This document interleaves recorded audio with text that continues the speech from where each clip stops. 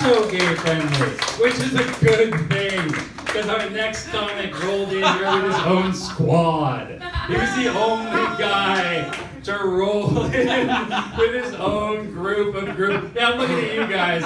I'm looking at the best dressed guys here. They rolled in with Shaw. So I was like, when you all came here, it was like, I know you're here to see. Go over there. Just sit right over there. It's fine. I'll get them up quickly. I'll get them up quickly is something Shaw hears a lot. All right. Please give a warm purple and you're welcome to a newer comic, Shaw Lennox. Alright guys, so I'm a little bit more unprepared today than I was last week, so I may use my phone. Forgive me. You do you. Thank you. I will.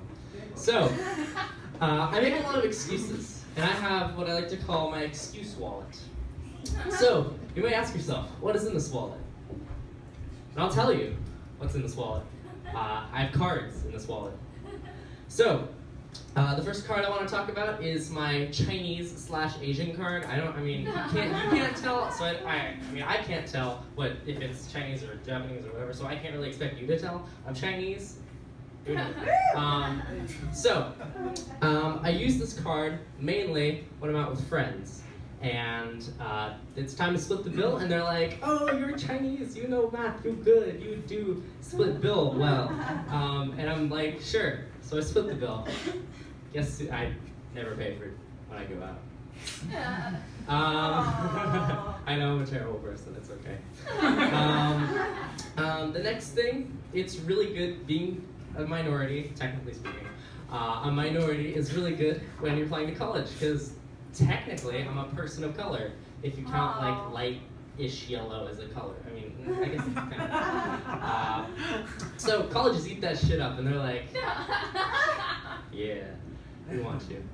So the next thing is the Asian card is when I'm doing like a math test, and I do really, really well on that math test. And the teachers are probably like, oh, he has a genetic advantage because he's Chinese. He's really good at math. Just cheat. But they never expect you to cheat. So, the next card that I play a lot is the white card, which gets played a lot less. But it comes in really handy when you're dealing with Asian people. So, I have this theory. You guys know what a gaydar is, right? When you can tell if somebody's gay or not. I have a theory about old Asian women who have an ADAR, which is like an Asian DAR, an Asian radar, for sniffing out if you're the slightest bit Asian, and they will pounce on your ass and yell at you in Cantonese. So, you have, you live in San Francisco, most likely you live in San Francisco, but you'll probably have this, oh shit, there's so much left. Okay. So, you probably experienced the hello, hey, me, no, they, and you're like, what? But I can do that because I'm white and I just don't understand what they're saying most of the time. Okay, the gay card. Moving on really quickly. The gay card I play a lot. If like a girl has really nice boobs and I'm like, everyone likes boobs. No one doesn't like boobs. And I want to touch those boobs. I can do it consequence-free, usually, if she doesn't have a boyfriend, in which case I get beat up. But I'm used to that as a gay person. So, it's okay. Alright, and then, last thing with the gay card, if I don't like you and you're an asshole, I can do the whole privilege thing, oh, I'm a minority, you're oppressing me right now. I honestly don't care, but I can make you feel like an asshole. If I need to. Last thing, I have an ADD card because I have attention deficit disorder. I know, it's great for comedy. What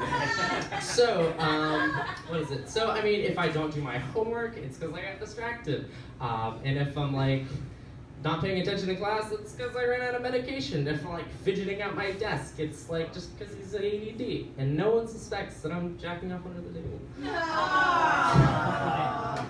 Anyway, that was it. Thanks, guys. Keep it going for Shaw. I love how gay people can condemn themselves and forgive themselves in a single sentence.